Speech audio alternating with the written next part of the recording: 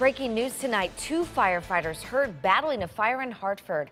Hi, everybody. I'm Ann Craig. I'm Darren Kramer. Glad you're with us tonight. The crews are still working to put that fire out right now. It's happening in a building on Hamilton Street. News 8's Bob Wilson is live there tonight. And Bob, what's the latest?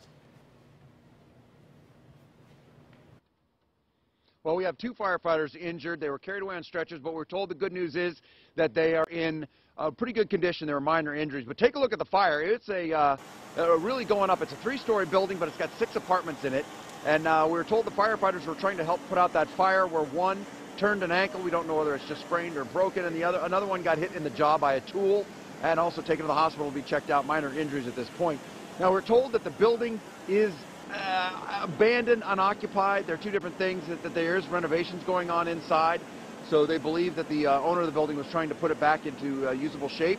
But neighbors say they just smelled smoke, heard the crackling of the fire, saw the flames, ran out and called 911. Yeah, it was a lot of fire. You could see it was all red coming out, and it was getting close to my building. It's almost getting my building. Now, there was 1 firefighter injured in a fire last week in an abandoned building.